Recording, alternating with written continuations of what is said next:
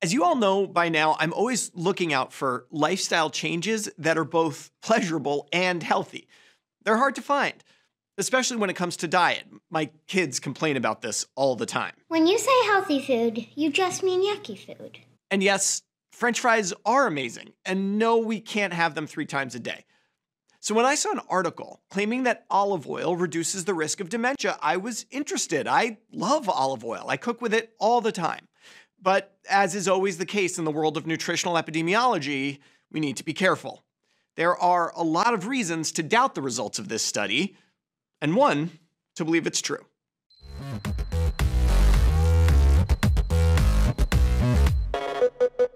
The study I'm talking about this week is this one, appearing in JAMA Network Open, and it follows a well-trod formula in the nutritional epi space. Nearly 100,000 participants, all healthcare workers, filled out a food frequency questionnaire every 4 years. Food frequency questionnaires look something like this. The one in this study had 130 questions touching on all aspects of diet. How often do you eat bananas? How often do you eat bacon? How often do you eat olive oil? Participants were followed for more than 20 years, and if they died, the cause of death was flagged as being dementia-related or not. Over that time frame, there were around 38,000 deaths, of which 4,751 were due to dementia.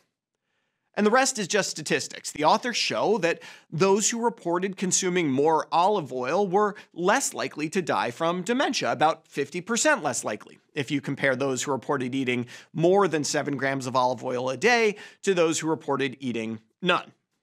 And we could stop there if we want. I'm sure Big Olive Oil would be happy with that. Is there such a thing as big olive oil? But no, we need to dig deeper here. Because this study has the same problems all nutritional epidemiology studies have. Number one, no one is sitting around drinking small cups of olive oil. You eat it with other foods. And it was clear from the food frequency questionnaire that people who ate more olive oil also ate less red meat, more fruits and vegetables, more whole grains, more butter, and less margarine. And that's just the findings reported in the paper. I suspect that people who eat more olive oil also eat more tomatoes, for example, though data this granular isn't shown. So it can be really hard in studies like this to know for sure that it's actually the olive oil that is helpful compared to some other constituent in the diet. The flip side of that coin presents another issue. The food you eat is also a marker of the food you don't eat. People who ate olive oil consumed less margarine, for example. At the time of this study, margarine was still adulterated with trans fats, which a pretty solid evidence base suggests are really bad for your vascular system. So perhaps it's not that olive oil is particularly good for you, it's that something else is bad for you. In other words, simply adding olive oil to your diet without changing anything else may not do anything. The other major problem with studies of this sort is that people don't consume food at random.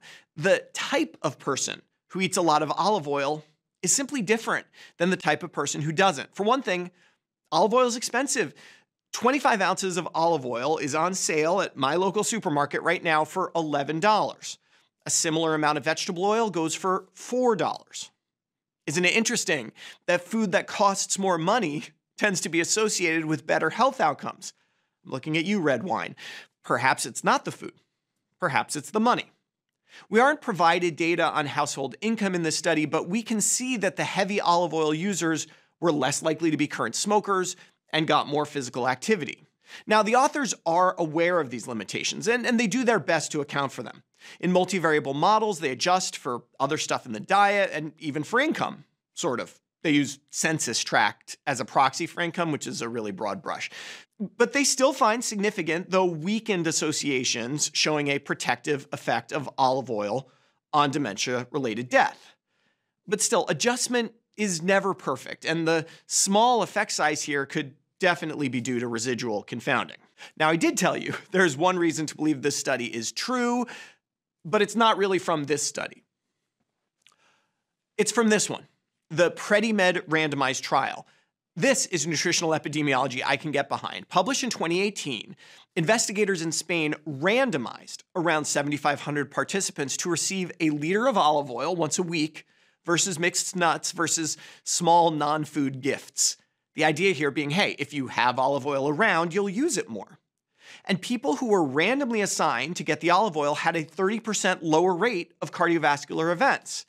A secondary analysis of that study found the rate of development of mild cognitive impairment was 65% lower in those who were randomly assigned to olive oil. That's an impressive result.